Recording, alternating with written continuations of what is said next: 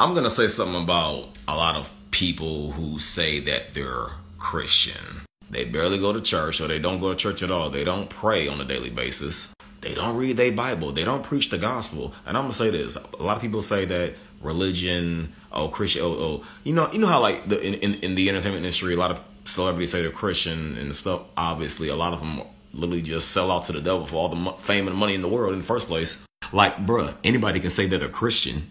That doesn't make them a Christian. Talk is cheap.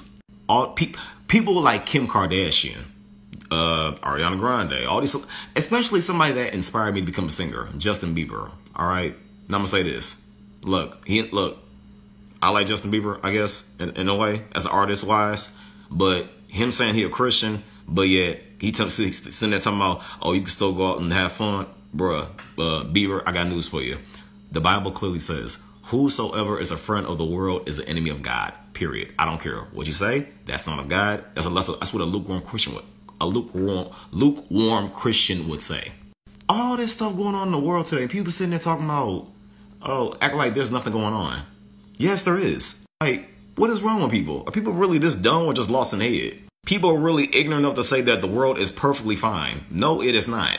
And I'm gonna say this. A lot of people would also say that because of the signs in the world, it's not basically just only the signs in the world though, but it just shows that how many people are leaving God, how many people are leaving the faith, departing from God, turning away from the faith. Because when you're actually a true Christian, you actually go through a lot of stuff. And when people say when they're a Christian and be like, oh, this is not what I signed up for, and then they get sick of it, and then they stop being a Christian, they start departing from God because they didn't know their life was going to turn out this way.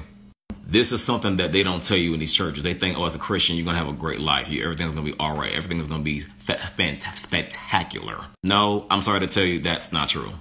And I'm going to say this. It has nothing to do with you at all. It has to do with Jesus. Remember, the Bible clearly states that the world would hate you because of Jesus. You know, it's kind of funny that a lot of scientists will also say, we'll look at a fossil or a rock and then determine it's 300 million years old. How do you know dinosaurs lived that long anyway? Like, how do you know for sure?